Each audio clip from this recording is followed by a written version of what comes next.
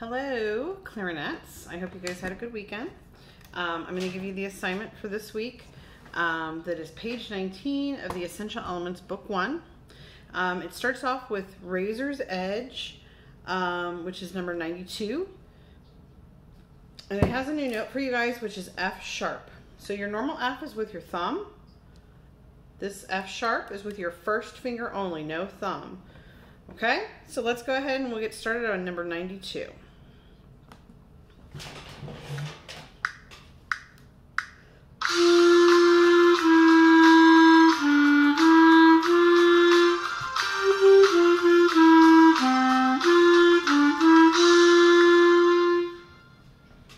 Okay,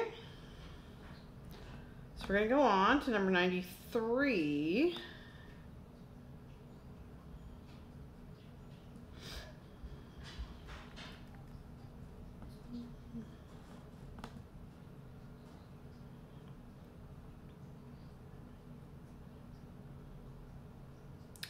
Okay, number 93 is the music box. And the thing that's a little bit different about this one is that, so it has that F sharp, it starts in that F sharp, and then the second note is still an F sharp, and then you go down to a D. Then that third note of the first full measure, it's an F, but it doesn't have a sharp next to it. But guess what? The rule is, if you have a sharp in the measure, it's good for the whole measure. So that is still an F sharp with just your first finger. So when you play that very first part,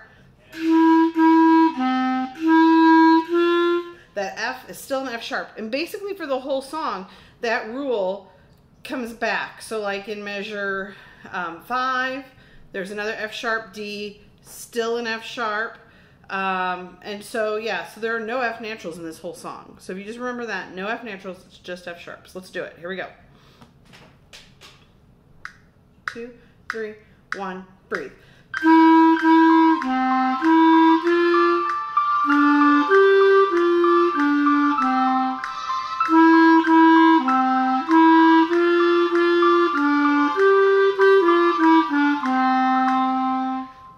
All right, good. Let's look at the next one, number 94.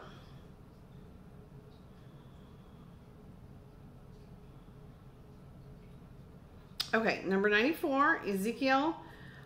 This one starts on a low A.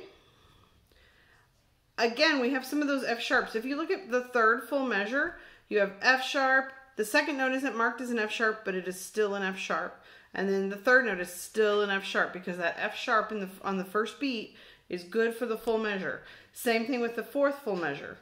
So anytime you have an accidental, it carries through for the full measure. That's kind of the lesson that this whole page is kind of trying to teach you. Like, when are things supposed to be sharp? When do they go back to natural? So that's the deal. So remember, an accidental is good for the full measure. So this one also starts on a pickup note. So it's going to count you off 1, 2, 3. You breathe on 3, and then you play that low A on beat 4. Let's do it.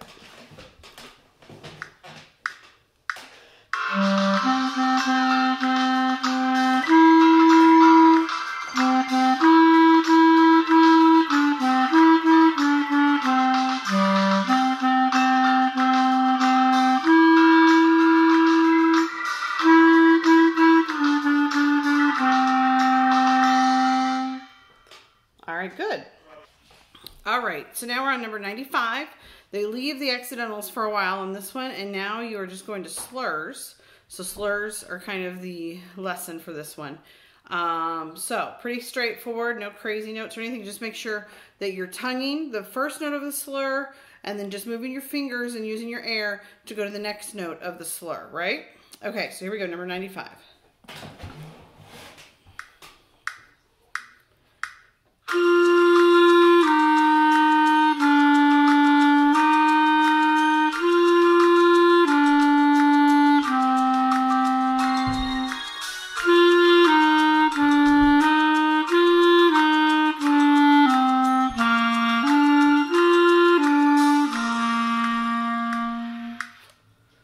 Good. All right, let's go to number 96. So this one is longer slurs. So basically you're gonna have to use your air to push through these longer slurs. Here we go, number 96. 2, ready. Oh, wait, hold on. So sorry. I must have clicked in the middle of the number 96. So sorry. Let's try it again. Number 96 from the beginning. And this is exactly like number 95, except why? The only difference is the slurs are different. Did you see how I put that little pause in there? Just like Dora the Explorer. You know how she would pause to wait for your answer? That's what I'm doing. All right, here we go. Number 96. 1, 2, ready.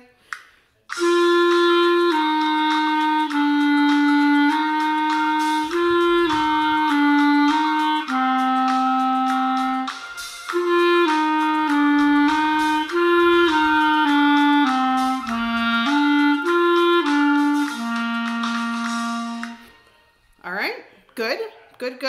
All right, number 97. This was a fan favorite, especially in the trombone section. So, but it has a first and second ending for number 97, trombone rag, right? You're going to start on your low G, which is thumb, 1, 2, 3, 1, 2, 3. It goes to you play all the way straight through to the first ending, then it repeats back to the very beginning. And then on the second time through, you skip the first ending and go straight to the second ending. All right, let's do it.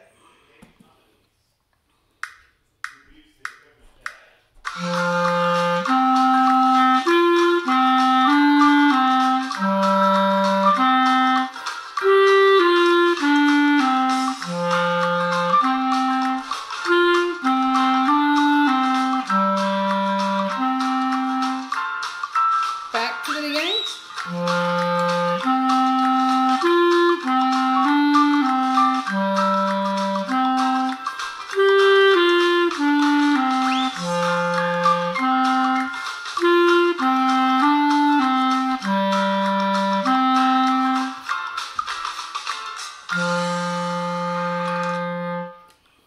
Good.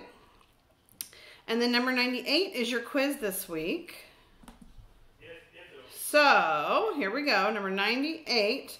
I'm going to play through it for you. This is one where they're reviewing the accidentals that are thrown in. Remember, they're good for the whole measure.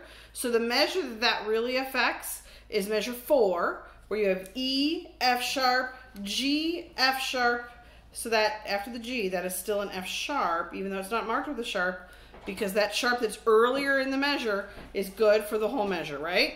So you're going to play the whole line. You're going to get to where it says DCL fine, and then you're going to go back to the beginning, because DC means top or head, da capo, back to the top, and then you're going to end where it says, where you see the word fine. So you're playing the whole line through, go back to the beginning, play the first 4 measures, stop when you see fine.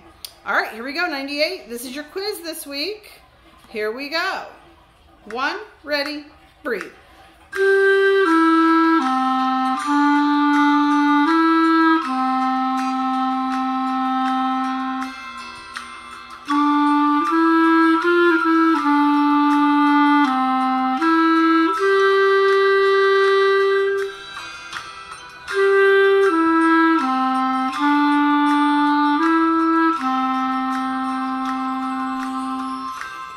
All right. Now, one thing that I did want to mention, just for the clarinetists, those first 2 notes where you go from your A, which is up here, to the F sharp, that's a really good exercise for you to work on pivoting your hand there. So you're not picking up your pointer finger to go from an A to an F sharp. You're going to have to work to make that a really nice, clean pivot.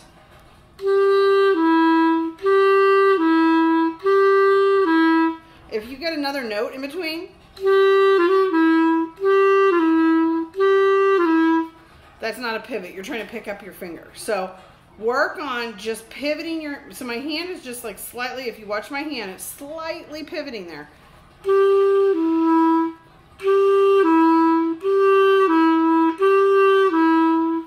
All right, so that's a good thing for clarinetists to practice.